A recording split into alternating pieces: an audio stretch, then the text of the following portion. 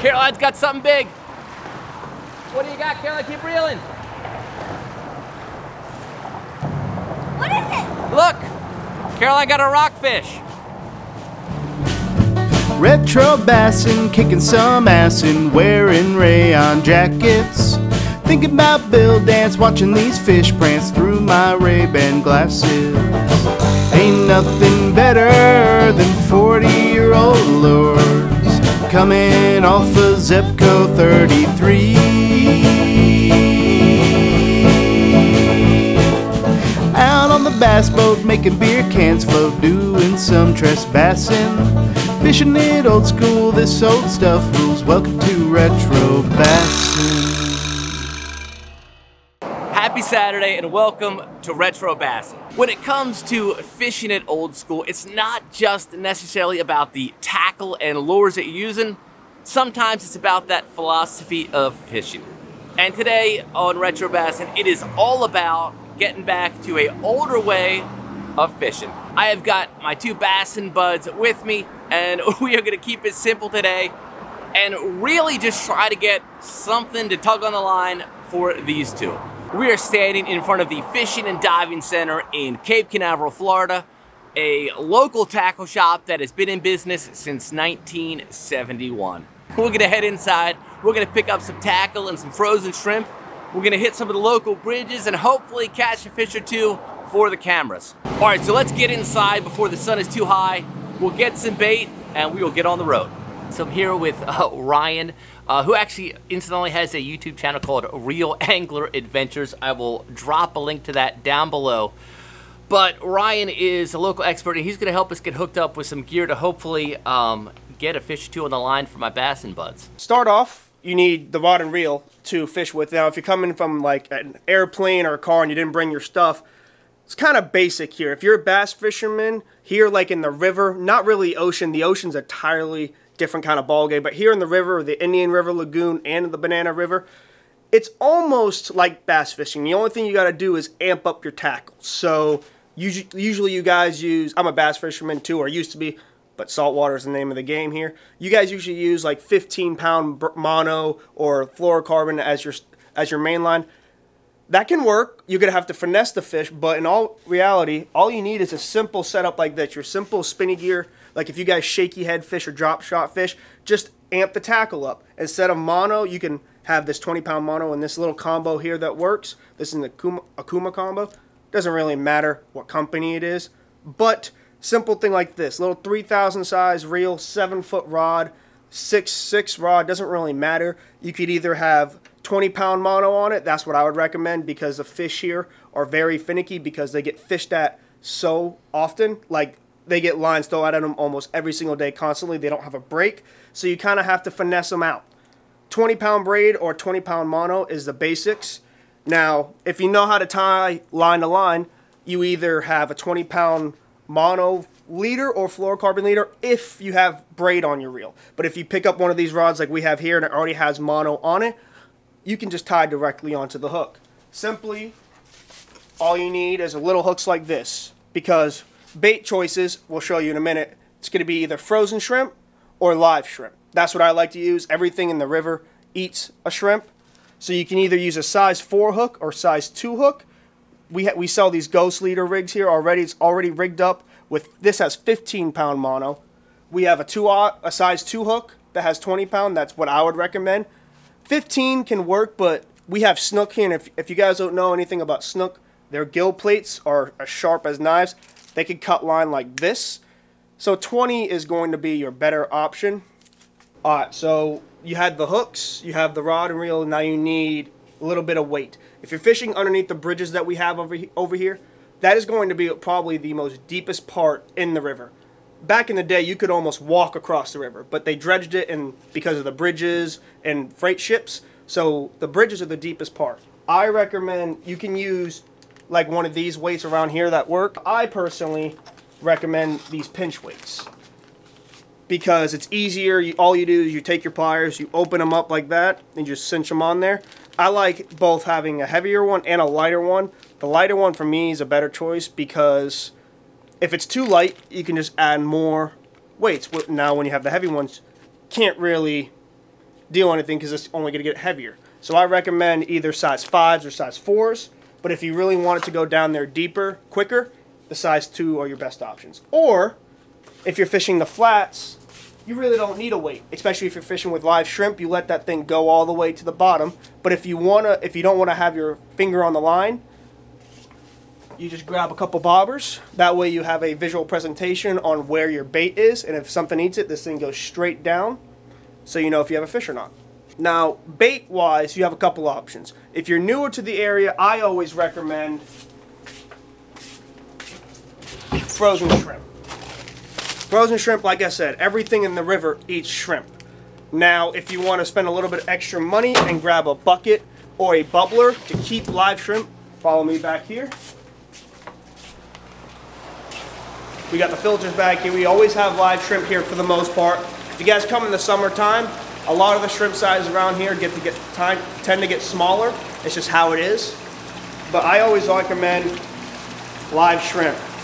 You could get fish on frozen, but the fresh alive or even like freshly dead shrimp are your better options because they give out more scent than the frozen shrimp.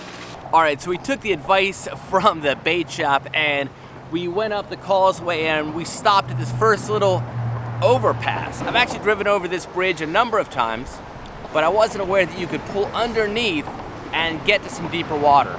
So right here it's really shallow, but it looks like about 15 to 20 feet out, it does drop off a little bit. So we've got a couple rods rigged up with some very minimal gear. We've got some frozen shrimp that are hopefully thawing, and we'll see if we can get a fish too, right quick. Okay, so we just got the kiddos rigged up, and this is definitely the most simplistic of old school rigs. All that we've got starting right here is a pre-rigged little hook that goes to a barrel swivel. We've added one single split shot, a chunk of frozen shrimp, and that is literally it. So again, about as simplistically old school as you can get. Oh, God, you have a fish? Reel, oh, reeled in. Okay, I've got a fish. I see it. It's a frog. Wait, no, wait, yeah. Oh, wait, hold on. It's a frog. Wait, no, it's a yeah. What do you got, Caroline? It looks like a frog. Fish. Oh, turn it. Oh, that looks like a pufferfish. What'd you catch? A pufferfish. Oh. I got a pufferfish. Oh. I never got a Pufferfish are rare to pufferfish get. before. Okay, so aside from that one little puffer fish, we quick getting bites on that side of the bridge. So we've moved directly underneath the bridge. We're gonna be casting kind of in between the two different lanes. I think we're in a good spot because I see some birds over there. They're doing some fishing as well.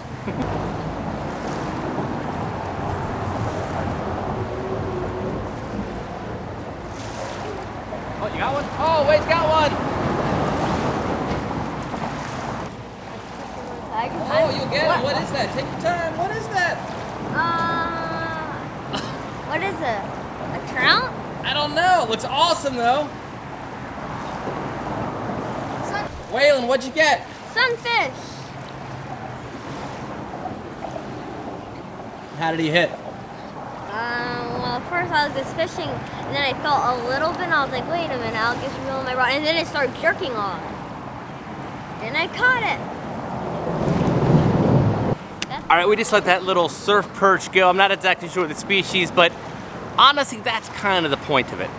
I think one of the challenges for us that are really into the sport of bass fishing is you get so laser focused on pursuing that little green fish, which to be honest at times is not necessarily the best species of fish to target when you're taking these kind of Bassin Buds. So literally, we've gotten a pufferfish, we've gotten some little surf perch, and could not be happier with the day so far. And that's really what it's about when it comes to fishing it old school. It is just keeping it super simple, setting very realistic, often low expectations, and honestly just having a good old time where you're out there either on the bank or on the water. We're gonna keep moving on down. Sorry if it's loud, but we are literally between two highways here. Hopefully we're gonna get a few more fish. I heard there might be some trout in here, and I've definitely seen some bigger fish caught on the old Fish Brain app. So let's get to it. Well, no, real Caroline, what do you got? I don't know. Take your time. Keep reeling. There. It's heavy. She got a bass. Or no, not a bass, like a trout. Whoa! This is our first big fish. Biggest fish of the day, I think. Or sloppiest fish of the day. It does have teeth. All right, Bassin Buds. Well, I heard there was some little trout underneath this bridge, and look at that lunker we just got. Caroline, how did he fight? Hard. Hard. Look at that. Oh, that is awesome. That's cool. What's funny is I've actually never caught a sea trout before, and I guess I still haven't. So good job, Caroline. Oh my goodness, look at those teeth. You hold it right there. I got a fish. I got a fish. I don't know what now. I can't see it. So I can feel it. Wait, What do you got, Caroline? I don't know. Whoa, a big puffer fish. What? A bigger puffer fish. An even bigger puffer fish. Wow, that's a really cool one, huh?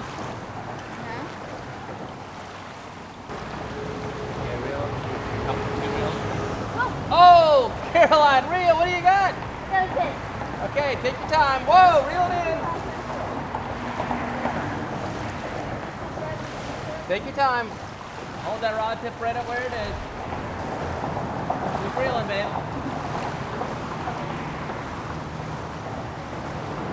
What do you got, Caroline? All right, let's go. Yeah, back to me. That's it. All right, Caroline got another little surf perch here. I don't know what the name of that. I'm gonna have to look that up. Is that a? I don't even want to guess what that is. But that is a pretty looking little Florida fish. So Caroline's got the hot hand today. Every day it's somebody. The last time it was way up. Way you got a fish? All right, so Caroline has been the little perch queen here. Nice job. Did he hit hard? Yeah. Came out of nowhere. And look, we actually get to save the hook for one, so that'll be good. All right, so let this little guy go and we'll get back in there to get another one. Hold on.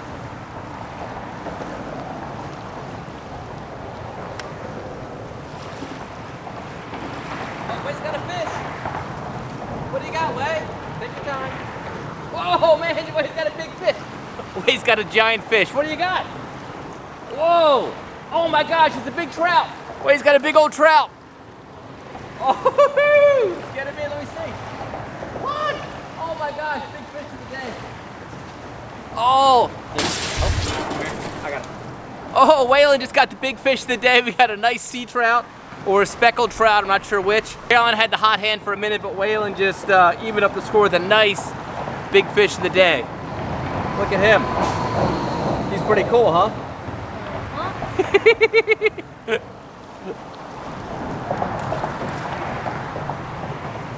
High five. So the action has been pretty hot and heavy right between these two bridges.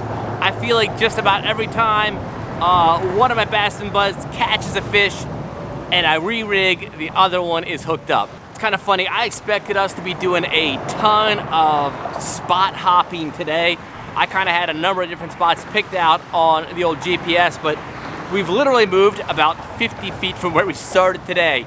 And the action's been so good in between these two bridges that we have not actually moved once. We'll check out a few other spots today, but it's always kind of hard to leave them biting. What? Oh, Way's got a fish. Way's got a fish. What is it? Over here, Kelly. What is that? Bring it here. I want to see it. I got one of those puffer fish. Come over here. Oh. Oh, Uh-oh, we got a puffer fish. That thing jumped off. I'm not going to grab it. got a bite. Oh, reel it in. Take your time. What do you got? Is it hard?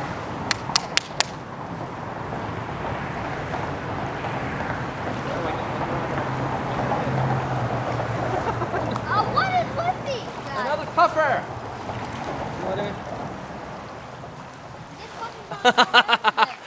Get another puffer fish for Caroline. Oh! Those suckers have some sharp teeth. He just bit through the leader. Leon's got a fish. What is it? No! A puffer fish. So Waylon just got another puffer fish. Let's see him, man. All right, so there's a nice puffer fish for Waylon. Who's got more puffer fish today? You or your sister? Me.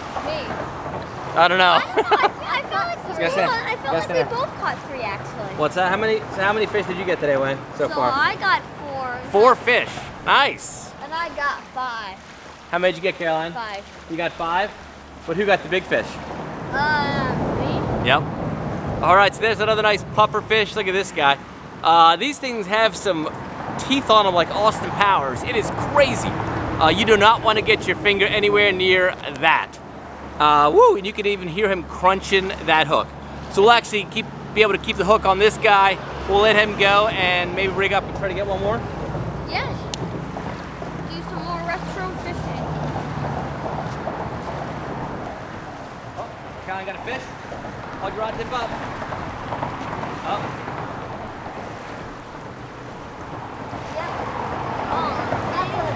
Look at him, what do you got, Caroline? You got something, you got something. Oh, those puffer fish. What other puffer fish? Those puffer fish. Oh my God. All right, Caroline got another puffer fish. This guy must have ate something. Look at him, it's finally we got a puffer fish that's doing a little bit of puffing here. By the time we're done Bassin Buds, I don't think there's gonna be a puffer fish that's left unhooked in Cape Canaveral. Look at this. Oh my goodness. That is pretty wild. So that is a nice little puffer fish that Caroline got, and he was blown up a little bit, wasn't he? Uh-huh. All right, let's try to let this guy go before he bites my hook in half. I got 6 fish today. Yeah. Oh, Way's got one. Again? What do you got, Way? It feels like a puffer fish. Way's got another one. It feels like one. Maybe it's not. It is. It's another puffer fish. Bring him in. I'm gonna set a world Come here. record for puffer fish. Waylon just said he and Caroline are going to set a world record for puffer fish, and I think you might be right. Oh, nice one. Look at that. I think we've caught so many puffer fish today, we're going to have to get Neutral on Paul to write a retro puffer song. Look at that. I got frog puff fin. Keep it right tip up. Something big. It's on the puffer fish. Keep reeling. Reel. Caroline's got something big. What do you got, Caroline? Keep reeling. What is it? Look. Caroline got a rockfish. What? That's a fish? Caroline got a rockfish. Nice one, babe. Wait, that's a rock? Or is that a fish? Is that a rock or something? Caroline, rockfish, bravo! Those things are hard Well, to she get. really set the hook in this piece of coral, so good job, babe. Was that rock a good fight? Yeah? Do you want to kiss it? No? Should I? No. Yes. I thought we had something like monster pufferfish in there. I know, I was like, that's so lumpy, it looks like a puffer. All right, so we're down to our final 2 shrimp of the day. Oh, Caroline got something. Reel it in, babe. Oh, what is it? It's the puffer fish!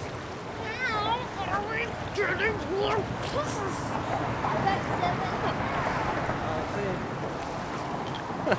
All right, last puffer of the day for Caroline. Listen to this guy. Holy mackerel. I think he's singing the retro puffer song.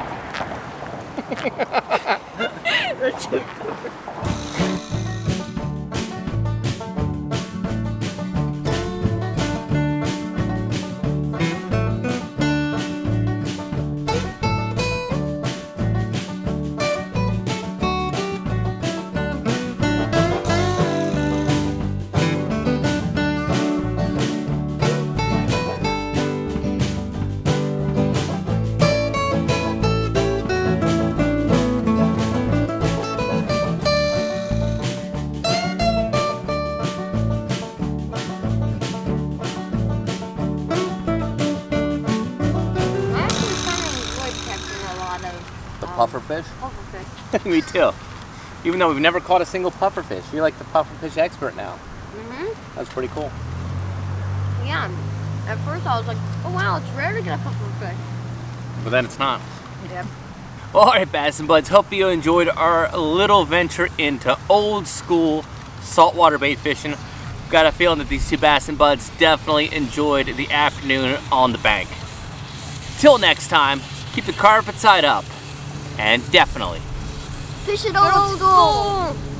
fish it old school. Fishing it old school, this old stuff rules. Welcome to Retro Bassin.